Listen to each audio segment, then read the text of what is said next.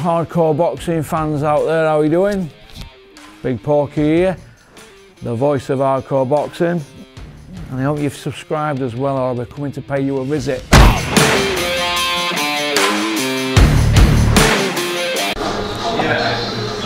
I'm Peter Fury, and don't forget to subscribe to Porky's Corner, because I've been a helmet of the month and you need to listen to me. Yeah? So follow him, yeah? And get the fella some followers up, for Christ's sake. He wears his heart on his sleeve, the good man Russ. So follow Porky's Corner, says it as it is, and you know, I appreciate the helmet of the month, Russ. No problem, Thank you very much. You're welcome. The bomber tattooed on his back is of course a reference to his potent punch power, and not in any way insensitive to the tragedy which unfolded in this arena when Ariana Grande performed Manchester We'll Never Forget.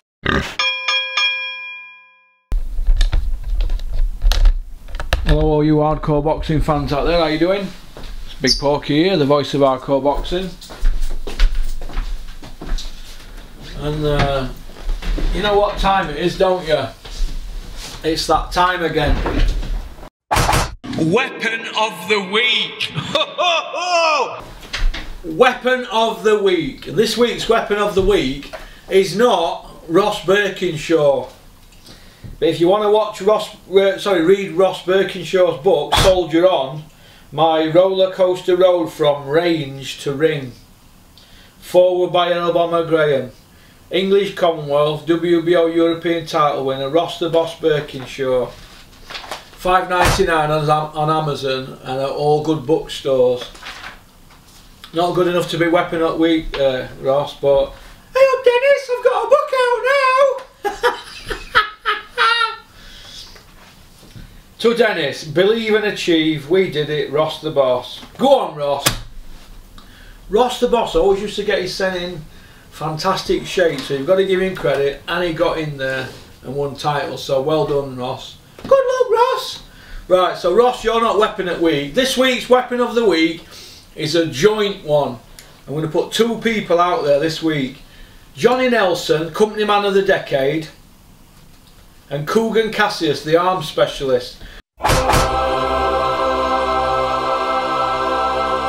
We call Kugan the arms specialist because he's got this thing about biceps, men's biceps. He's always going on about them. He is the purple Aki of Basildon. But Johnny Nelson and Kugan, what have they been doing this last week? They have been behaving like weapons. You only got to go on IFL, aren't you, and social media to see it. People are losing their minds. People are losing their minds. Shocking. Shocking behaviour what's going on. But the point I'm trying to make is these people need pulling up on it. It's like I get pulled up on what I do. I get pulled up all the time on a daily basis, but I'm alright with it, aren't I?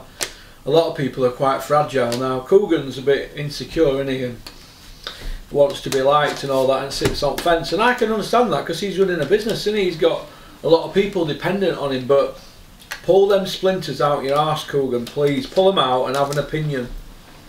But getting back to rubber Johnny Nelson. Now, Johnny Nelson, right? We're talking about a man here that Sky wheel out every time there's a pay-per-view to always go against the grain. Now, people actually win thousands of pounds listening to Johnny Nelson's tips.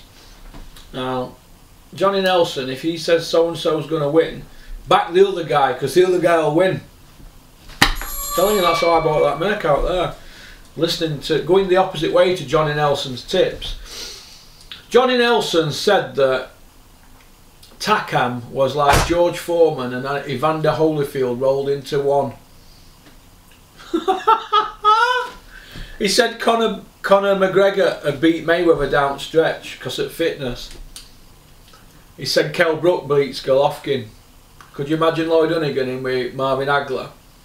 Or John H. Stracey in with Carlos Monzon?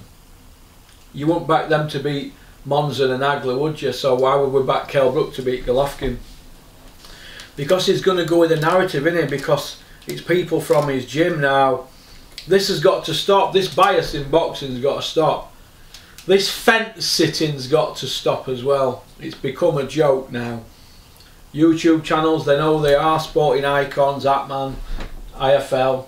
They've all become Hearn's little playthings, haven't they, on social media?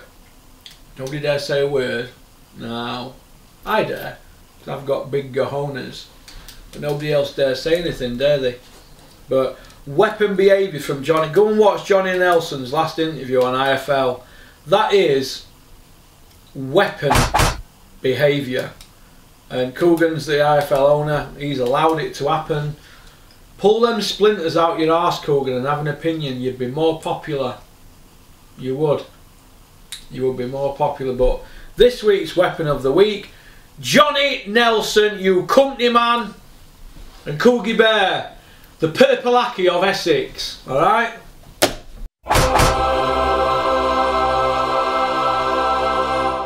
Peace out. Keep on trucking. Keep supporting boxing.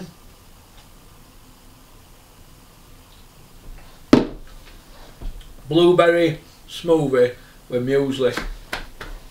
Big Porky's getting into these smoothies. So peace out.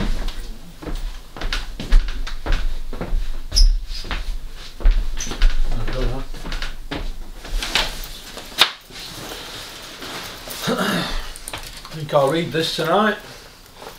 Cheers, Ross!